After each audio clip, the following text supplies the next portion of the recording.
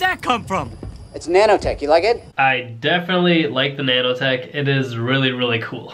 Nano means 10 to the negative 9th, which is really, really small. Like, that's like comparing the size of a marble to the size of the Earth.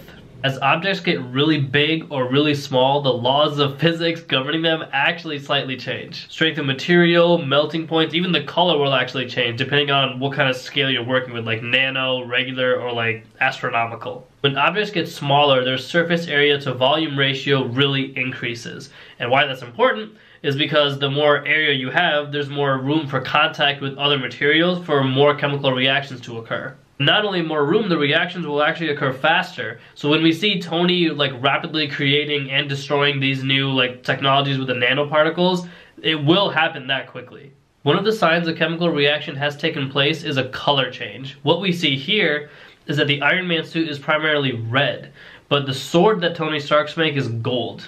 And funny enough, if you look at gold with the naked eye, it has the iconic shine to it, but when you break gold down into its nanoparticles, it actually appears red, or sometimes purple. One thing to note here is that mass is not changing. Like, no matter where the particles move, the overall mass of his suit will not be affected. I mean, the distribution of mass will definitely change. Like, if you have like a shield in one place, or if you're doing like the booster rockets, then most of the mass is at your feet instead of like to the torso. This is outlined very well in the movie because as the number of nanoparticles Tony Stark has access to decreases, parts of his suit are vanishing as well. Solid nanomaterials will actually behave like liquids if you group them all together, and you can easily see this on the beach. Like if you go and you just fill a bucket full of sand and you're pouring the sand out, the way the sand is pouring out of the bucket is the same way that water would pour out of that same bucket.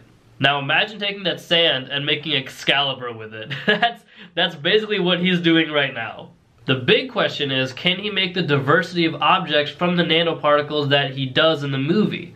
Like a sword, a shield, booster rockets, like stronger guns, and as far as I understand, no, you cannot do that. The nanotechnology today serves one purpose only as it was programmed for initially. What I mean by that is the nanoparticles that you use in scanning electron microscopes cannot be the same ones that you use to clean up oil spills in the ocean. Whenever Elon Musk feels like making an Iron Man suit and turning it into a nanoparticle like masterpiece, he'll do it whenever he feels like it. But as of right now, each nanoparticle or group of nanoparticles that you program can only be used to serve one purpose. One of the bigger issues with the nanotechnology as being used by Iron Man or Tony Stark is breathing.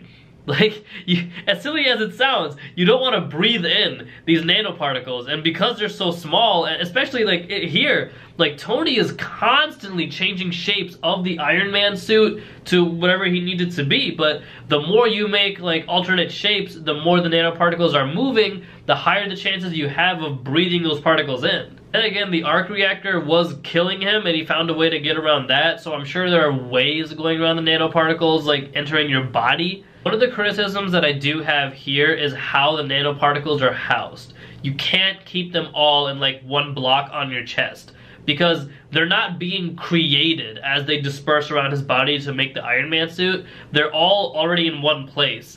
So that one spot is going to be very, very heavy. I don't think he can just walk around with it like as casually as he is right now. It would make far more sense for Tony to like put like a backpack or some sort of vest on him because this is not possible. There's no way that you can have all those nanoparticles and have all that mass held in one place and then just be casual about it. I really hope you guys enjoyed the video. I loved watching this movie. It's my favorite Avengers or Marvel movie they've made so far. Thank you guys so much for watching. Stay fresh and stay golden.